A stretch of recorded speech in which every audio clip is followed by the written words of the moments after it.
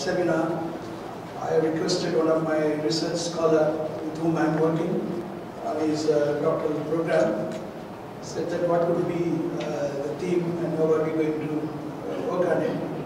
So we both together put across the issue of hijab and the kima. So I'll briefly go through it without going through all the procedure of. I think Dr. Vinay has done a good job of welcoming all of you.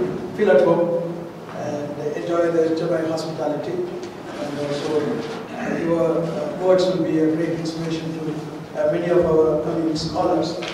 And this is going to become a great role model for some of our great future that is sitting in this place. So welcome all of you, and a very, very special word of welcome to the members of the Executive Committee of CISRS.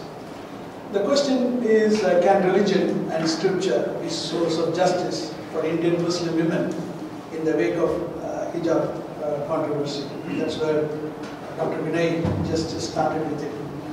We worked on it, and I give it to a peer review, and especially across our HMI there is a Darul Uloom, a famous Muslim education place and a theological college actually, and not many welcomed it. But however, I thought we will put it across to you. How being an Islamic studies specialist, how do we really see religion and scripture being a place where we find justice. So the issue is not just a question of whether hijab should be permitted within educational premises, or it has a social, religious and political implications. One of these effects is to polarize the majority and the minority, or to construct a narrative of us versus them.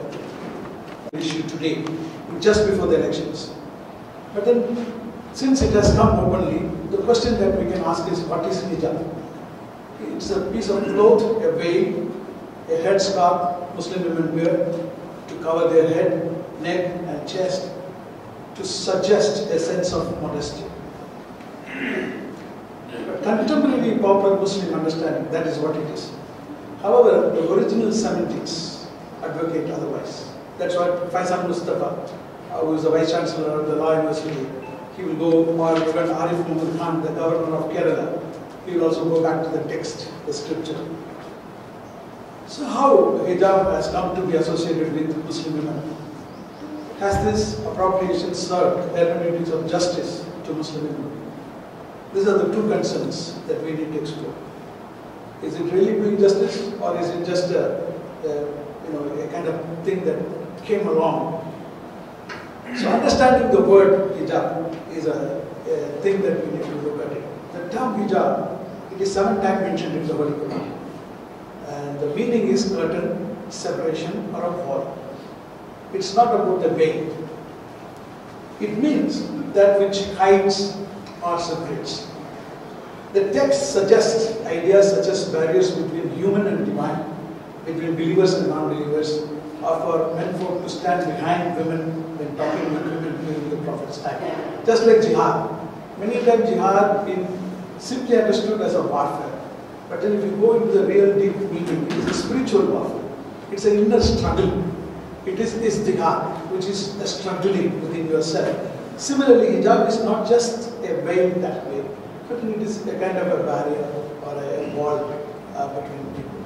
So the separation is known as hijab. Nowhere in the text does it appear concerning Muslim women's dress or mode of clothing. It's not saying that it has to be this way, the clothing. It's a veil. Asma, Lamrabet or Shamina Ali, they maintain that the Quran does not directly mean hijab as a woman's veil or scarf that covers Muslim women's head. So what does the Quran really say about Muslim women's hijab? It's not talking about this, covering your head or putting a veil on your face. Among the cited reference, Surah 33:53 relates hijab with the wives of the Prophet. And this text has been appropriated by pro-hijabists who declare that hijab, which they've been veiling, is obligated in the Quran. That's how they maintain it. So it is crucial to understand the essence of this text concerning hijab. Is it a veil, or is it a barrier, or is it a kind of a wall, or is it a mode of clothing? Hijab as a separation. Again, going back to Surah 33:53, it reads, O you who believe, do not enter the houses of the Prophet unless you are permitted for a meal, and when you ask anything from them, ask them from behind a curtain. Behind a curtain. It's not really talking about that way. So according to Lamberter, hijab mentioned in the text does not suggest a mode of clothing. It is not suggesting a mode of clothing. As the context of the text suggests, it is a call for manners and respect for the privacy of the Prophet and his wives. So therefore, the author Lamberter reiterates that the hijab mentioned in this text neither has anything to do with Islamic female dress, nor does it suggest for head covering, as many Muslims understand it to be.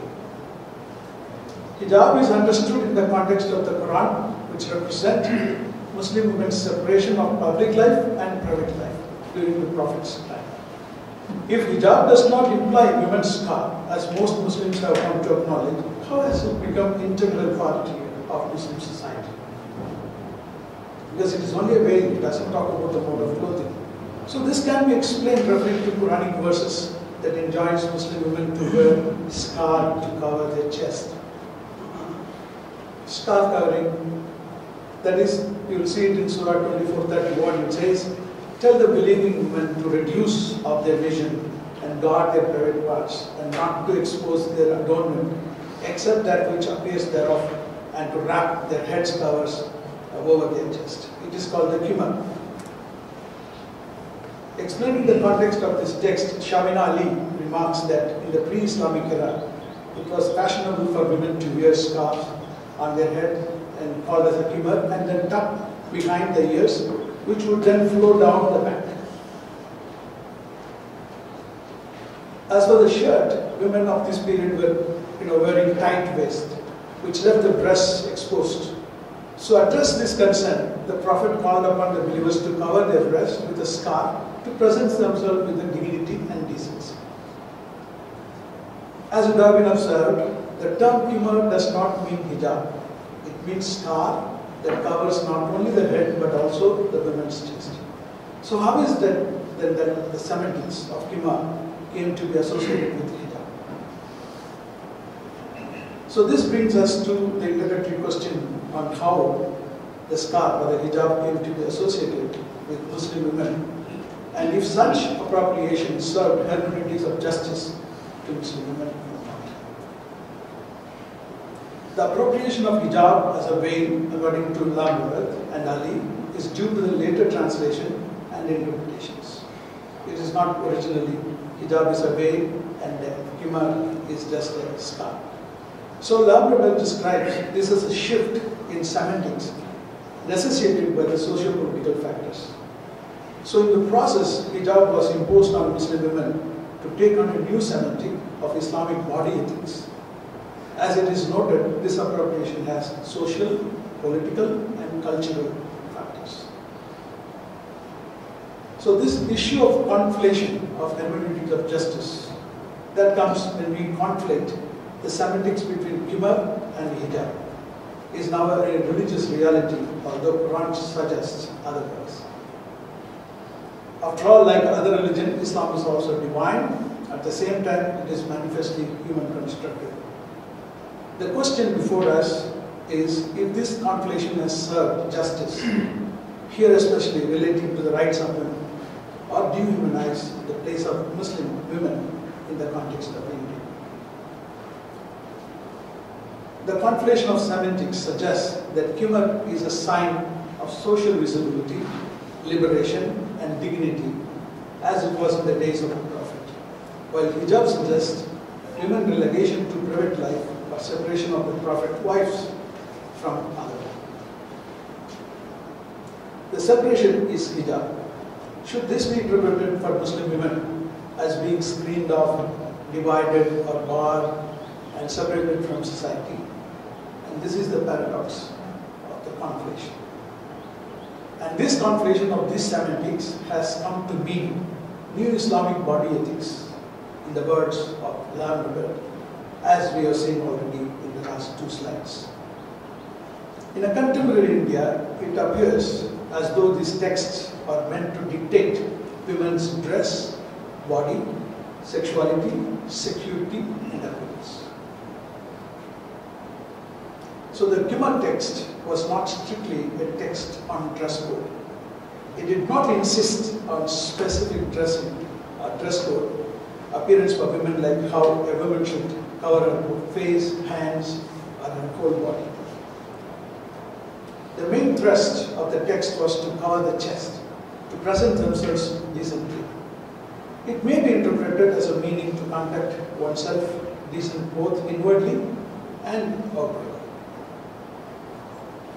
It would amount to misappropriating the text if the interpretation is reduced to how much skin women should expose. It is in this context the author Hermeneutics raises the pertinent question if Islamic ethical and moral values on women should be reduced to the weight.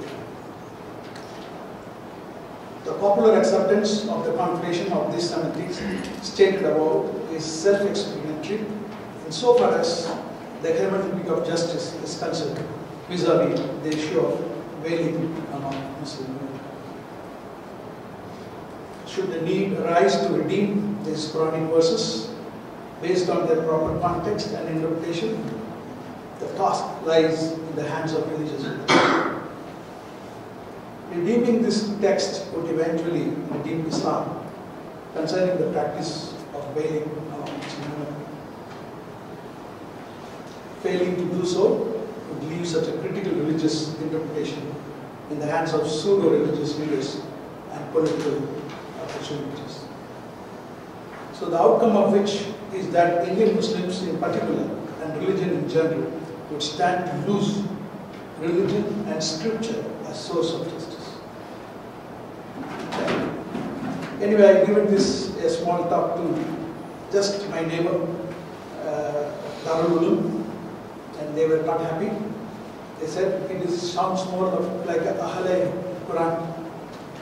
You know, that the people of the text, it's not Ahle Hadith. So you need to combine both literally to the Quranic text, and whereas you need to also bring in Hadith into your interpretations.